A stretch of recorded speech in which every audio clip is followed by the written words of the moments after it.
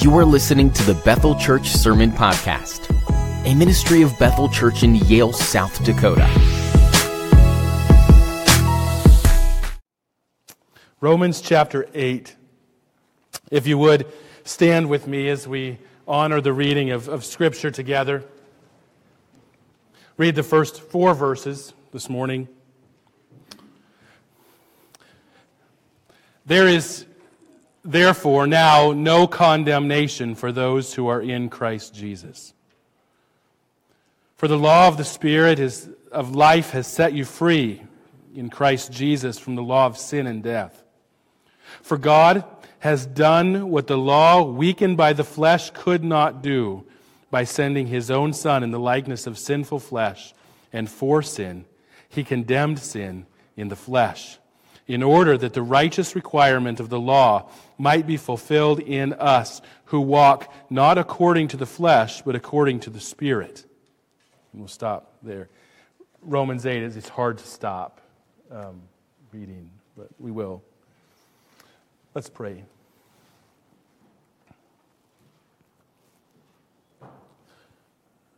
Our Heavenly Father, Lord, we pray that you would guide us. Lord, pray that your Spirit would work in a tremendous way in our midst this morning. Lord, we pray that our eyes might be opened, that we might see this text in a fresh way, that it would impact our hearts, that we would be receptive to it in ways that we could not imagine. Lord, we pray that we would see past the inadequacy of speech, of technique, of delivery. Lord, that we would even look past some of the places where there might be error, and that you would open our ears to see and hear the truth ring. Lord, we pray that you do that this morning. We pray that you speak to us through your word, that you receive honor and glory, that you accomplish something great today. And we pray these things in Jesus' name. Amen. You may be seated.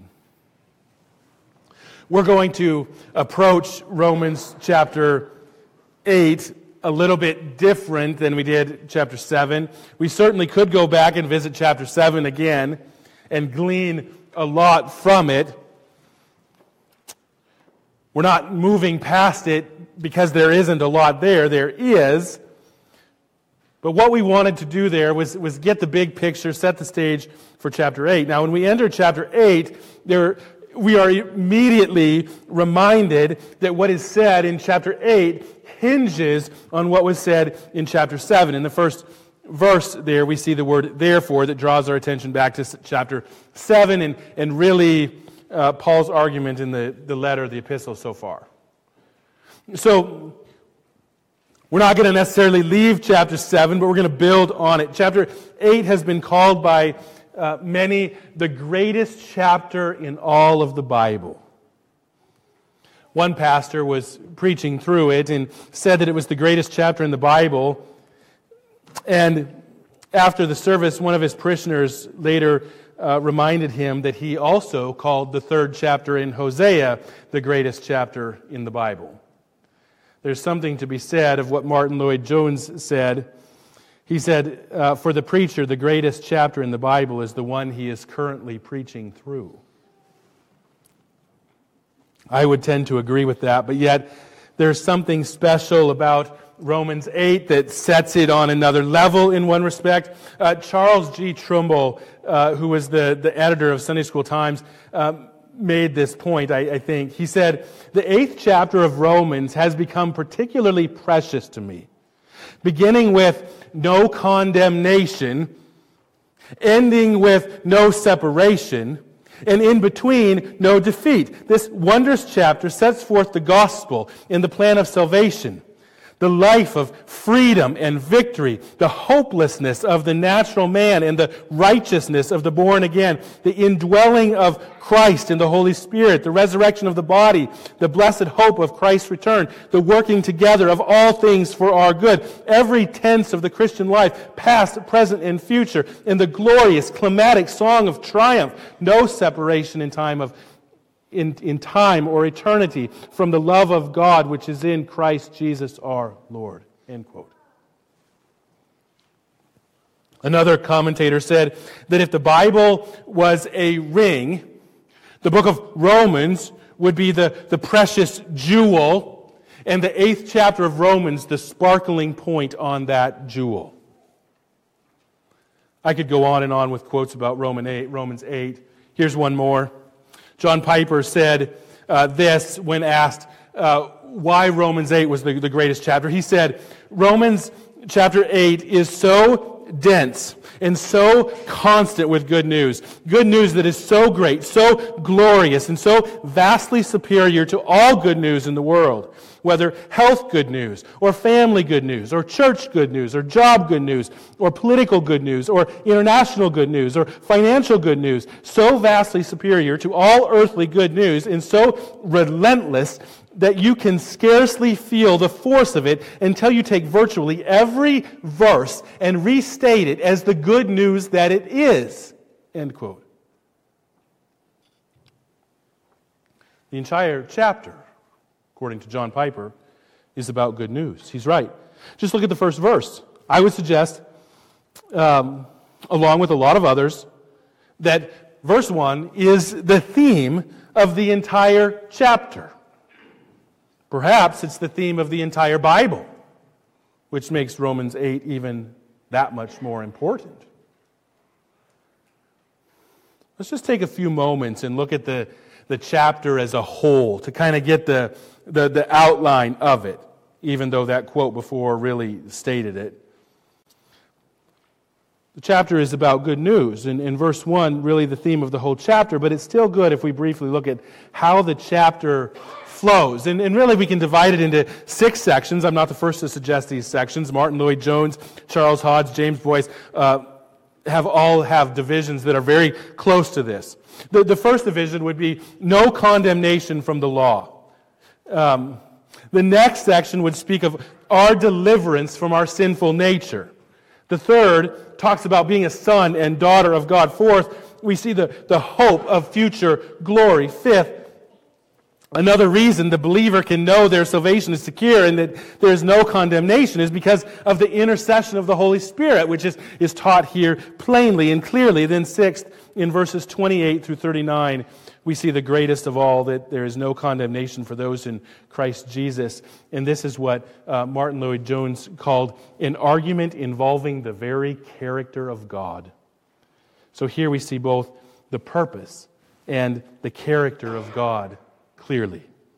So, with that, let's go back to the first verses more specifically. Let's look at verse 1. Primarily, that's where we're going to be today, just in the first verse, kind of an introduction to the chapter as a whole. We need to spend time here because, as James Boyce says, this verse is not only the theme of Romans 8, but everything flows from this verse. The rest of the chapter is basically an exposition of this one idea.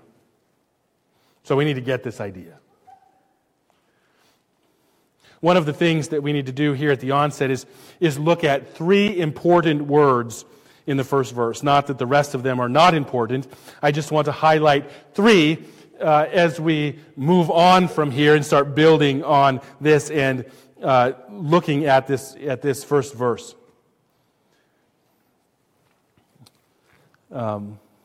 First, look at the word condemnation. Condemnation. We need to start our discussion on this word condemnation by saying clearly that this word is very difficult to understand in that few of us have any experience with it. Leon Morris defines this word by saying, condemnation is a forensic term which here includes both the sentence and the execution of the sentence. The word forensic just means legal or court speak, so it's a term that is used in court of law that includes the judge's sentence. You've been found guilty of these crimes and I sentence you to death in the electric chair. That's the sentence.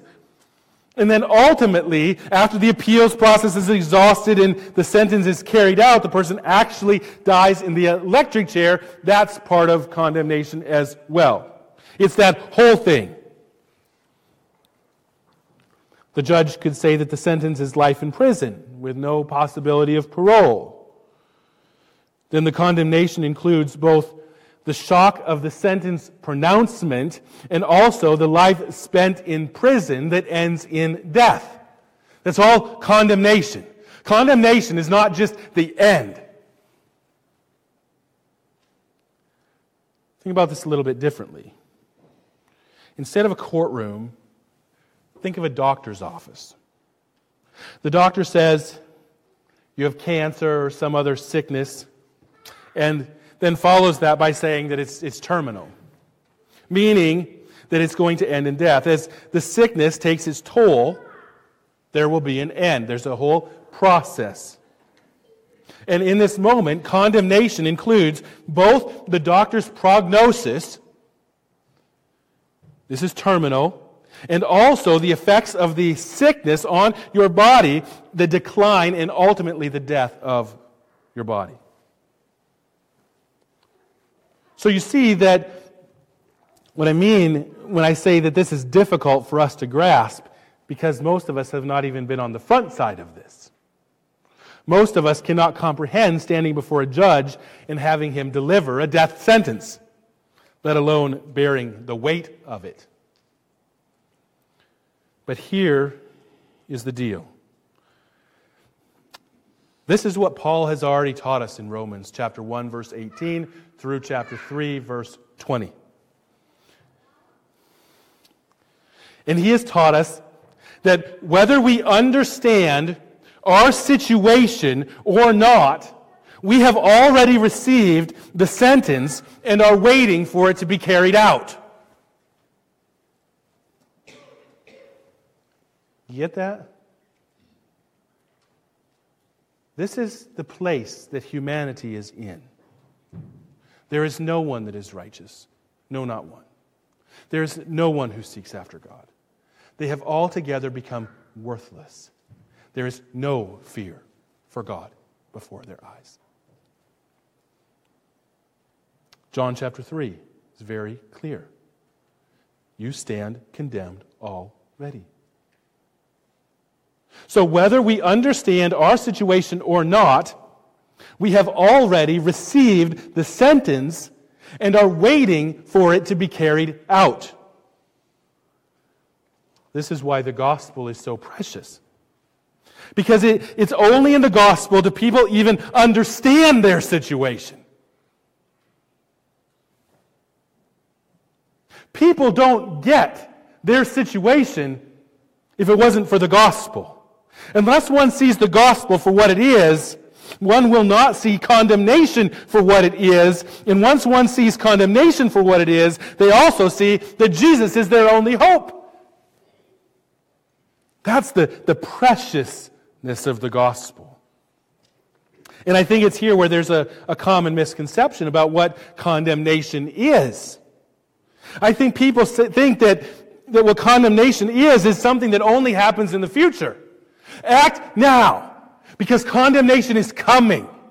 No, condemnation is here.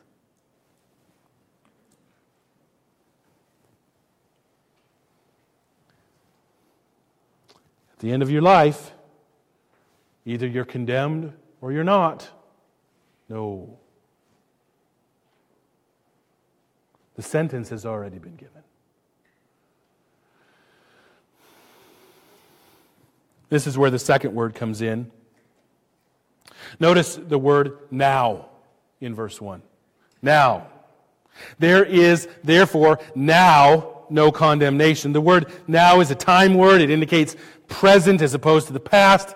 Before there was, in this case, condemnation. Now there is no condemnation. This change comes about as a result of the Christian being justified before God, which was made possible by the death of Jesus. Justification is a forensic term as well. It's a declaration of a judge saying that accounts have been settled. The person is not guilty. There's no sentence to be carried out on the grounds that somebody else paid the price, had bore the weight, the consequences on your behalf. Somebody else died in the electric chair, therefore you get off. This is where we go back to Romans 6:23. The wages of sin is death. And there we recognize that death here is not only physical death, but it's the wrath of God. I don't think we think about that like that. I don't think we think about death in Romans 6:23 as wrath, and I don't think we think about it as condemnation. But just look how the Bible talks about this. Romans 1:18 says that the wrath of God is being revealed against ungodliness. Romans 2:5, we see that the unrepentant heart is storing up wrath, and that there will be a day when God's wrath against ungodliness will be revealed. In verse 8, we see that there will be wrath and fury for those who are not in Christ. In chapter 3 and verse 5, we see a rhetorical question by Paul, and the meaning here is absolutely clear. God is righteous in inflicting wrath on the unrighteous. In Romans 5:9, we see that Jesus is the only one who can save us from the wrath of God. In Ephesians chapter 2, verse 3, we learn that humanity is by nature under the wrath of God. Ephesians 5:6, Paul declares that the Christian should live differently. We should put away things for which the wrath of God will fall on those who do not believe. Colossians 3:6, the wrath of God is coming because of sin. In 1 Thessalonians 1:10, we see that Jesus delivers us from the wrath of God. Clearly, then, there are those who are waiting for the wrath of God. There are those who stand condemned. In Revelation 6, we see that when that day comes and the wrath of the Lamb comes, there will not be anyone who will stand.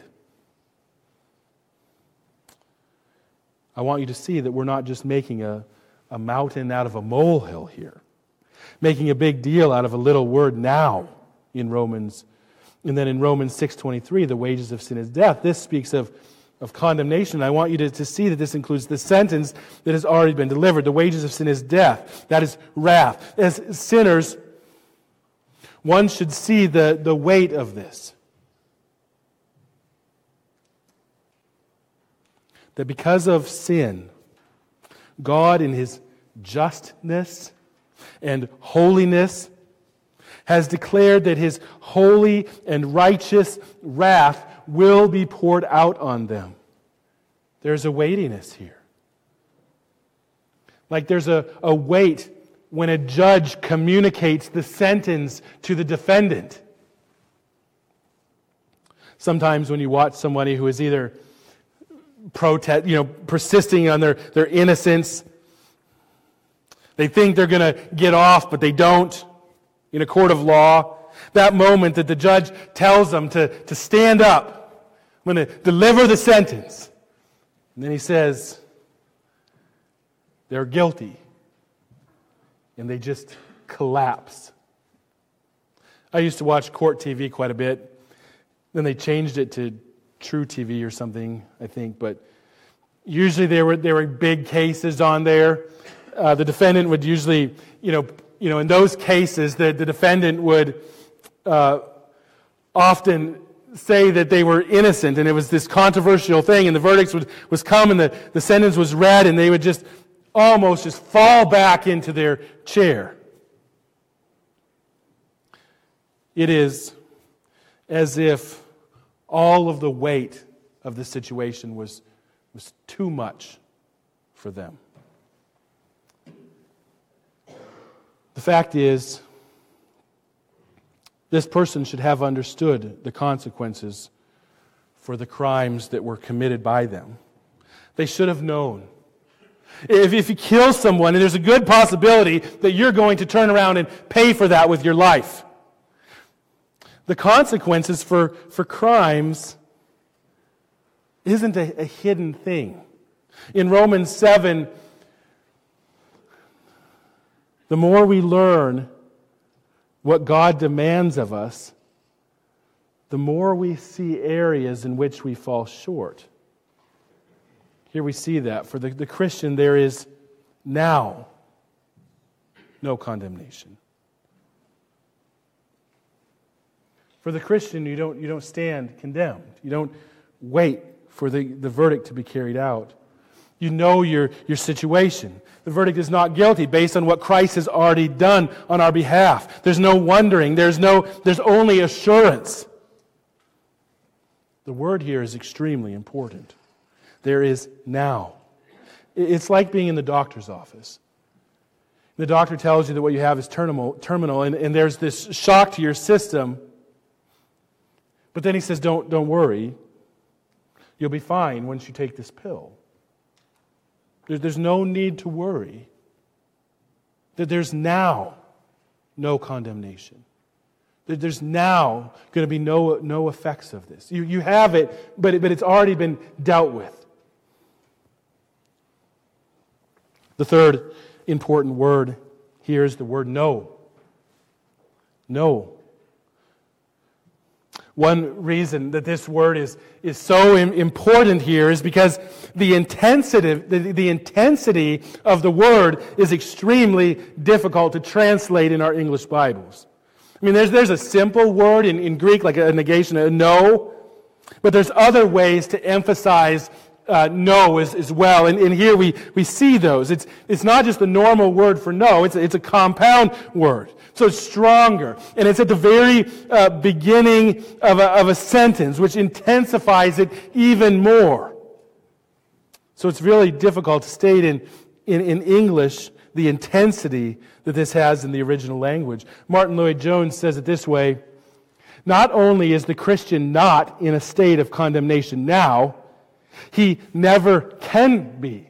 It is impossible. Think about that statement. Not only are they not in a state of condemnation now, he never can be. It's impossible. I think that this is another place where the preciousness of the gospel is seen. Just think about this for a moment. The gospel includes the message that because of our sin we stand condemned before God. The message of the gospel is clear on this point. We have violated at every turn the righteous standard of God. We are both by nature and by choice sinners, and for that reason we deserve the wrath of a holy God. The gospel is clear on that. The gospel then is so beautiful because it paints a situation that is without hope. It is without remedy apart from the person and work of Jesus Christ. Any gospel that gives any remedy for our situation, either now or in the future, apart from the person and work of Jesus Christ, is not the gospel of Jesus.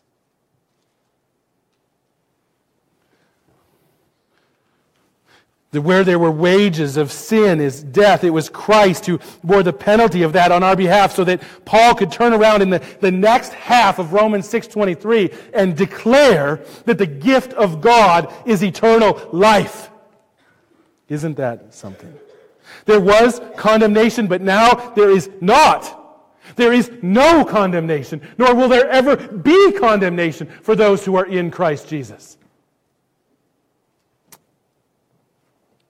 Let me see if we can paint this picture a little bit in closing and set up the rest of the chapter.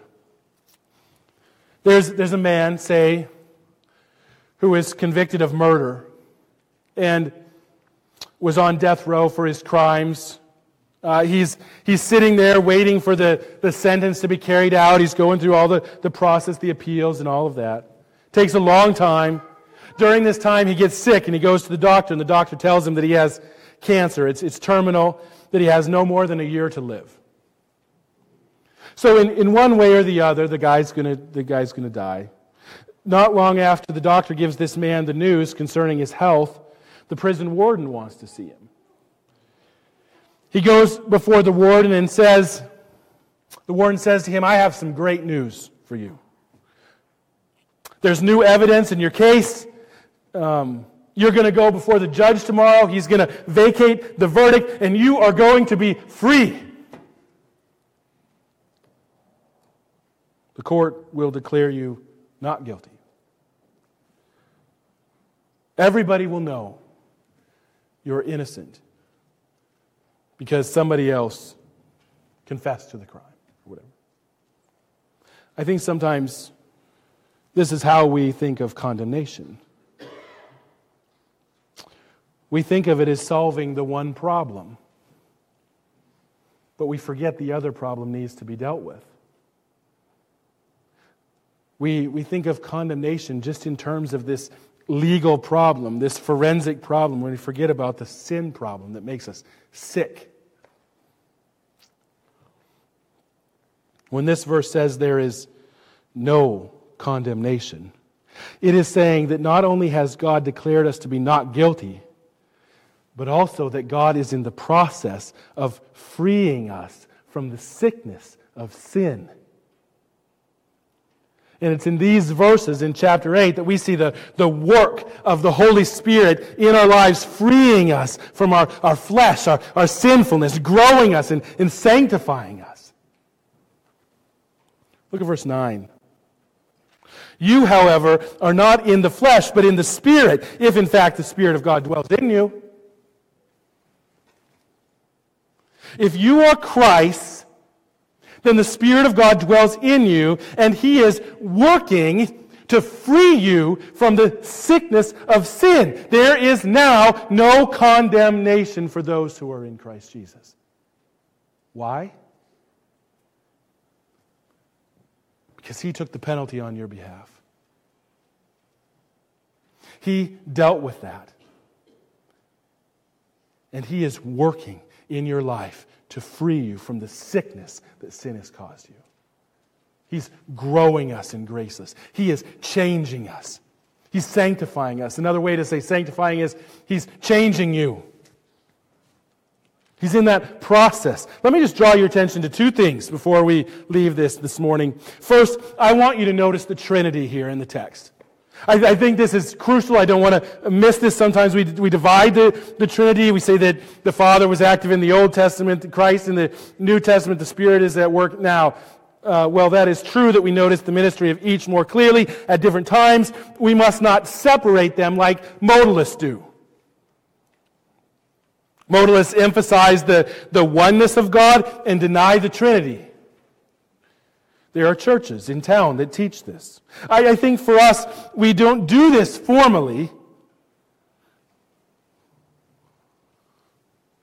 But when it comes to the practical outworking of our faith, a lot of times we look like that. But just notice the Trinity here. In the first verse, we see that there's no condemnation for those who are in Christ Jesus. In verse 2, we see that we have been set free in Christ Jesus. It was through the death of Christ that we were united with Him and are said to be in Christ. In verse 3, we read that it was the Son who was sent for sin and thus condemned sin. In other words, there is real victory in what Christ accomplished on the cross. We see the Holy Spirit in verse 2 and 4. Verse 2, "For the law of the Spirit of life has set you free." The Spirit set you free. In verse 4, "In order that the righteous requirement of the law might be fulfilled in us, who walk not according to the flesh, but according to the Spirit."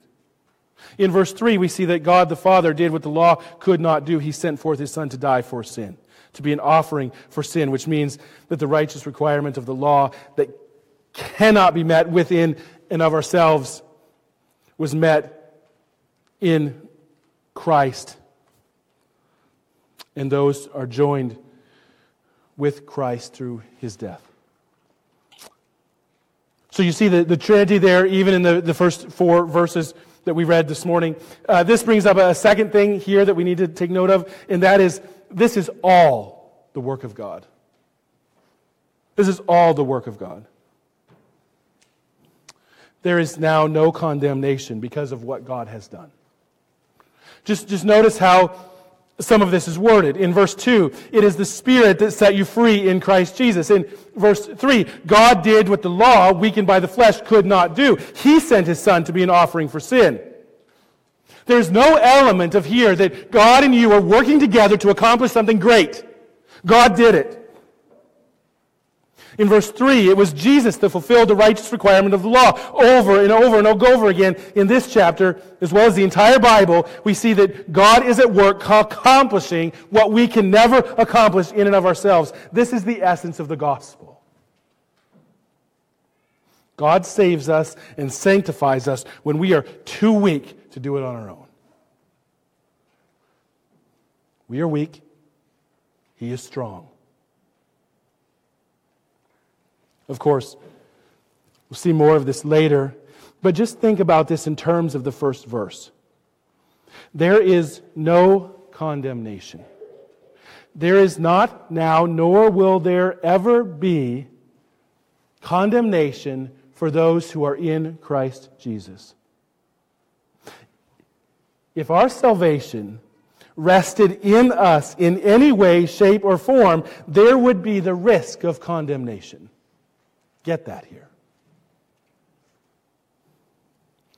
Those who suggest that we can somehow lose this salvation that we have in Christ, that we can be in Christ and then out of Christ, either by our choice or by our actions or behavior, then we are saying that it's possible to go in and out of condemnation based on us. This first verse and the rest of the chapter puts that kind of thinking to rest. In Romans 8, and we'll see this as we move through the chapter, and even more so in chapter 9 in a sense, from start to finish, our salvation is the product of God's grace alone. This is the gospel. That God has done in Christ what we could never do. He fulfilled the righteous requirement of the law. He was perfect, and then He died for us so that His perfect righteousness might be ours. So grasp this. There are two groups of people. Those who are under condemnation and those who are not. Two groups. Those who are in Christ Jesus and those who are not in Christ Jesus. This first verse should make us pause and think about this for a moment. What group of people am I in? I think there are those who know that they're not in Christ in the sense that of what Paul is speaking about here. Paul's pretty radical. You know, when he's talking about being in Christ, and he goes on and he explains that union with Christ, I'm probably not to that level, but I'm not on the other side either, so I'm okay. That's the logic. They might intellectually believe what Jesus has done, but it has no bearing on the outworking of their life now at all. Nor do they want it to. They want to live their lives now as they see fit. They want to rule their own life. They want freedom and autonomy, and they think that they're okay. Because, well, I'm not to that level, so I'm okay. I think this first verse should prompt some self-reflection, some evaluation. No condemnation is for those who are in Christ Jesus. So the question is what does that mean? Am I in Christ or am I out?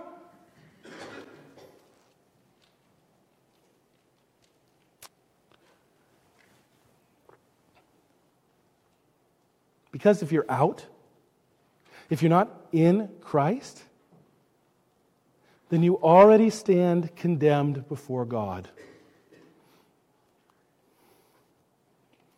And the plea here at the beginning of Romans 8 is, don't leave this place today condemned, because you don't have to. No condemnation now. You can have it now. Place your faith and trust in Jesus Christ as your only hope. Right? Come visit with me about this. Talk to somebody else that you know is in Christ and let them help you and guide you. The Bible tells us that today is the day of salvation. There's no better time than there is right now. Now. There's no condemnation now for those who are in Christ Jesus. Let the now be today for you if you don't know Jesus Christ in a personal way. Let's pray.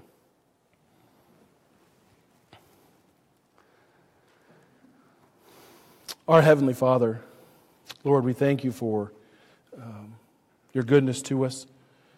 We thank you for the beauty of the gospel, that we don't have to stand condemned any longer. That Jesus took the wrath that was due us on himself for our sake, so that his perfect righteousness might become ours, and that we might stand before you as not condemned, but as your child. Lord, and I pray that there are none here today that are outside of this, that are not in Christ Jesus. Lord, we pray that you would work in our hearts, in our lives. We pray that you would move in a special way, that we might see the truth and the beauty of the gospel. And we pray these things in Jesus' name. Amen. Thank you for listening to this sermon resource from BethelMBChurch.org. If you'd like to learn more about Bethel Church or find other resources, please visit our website at BethelMBChurch.org. Bethel Church exists to bring glory to God by promoting the joyful worship of Jesus Christ both here and abroad.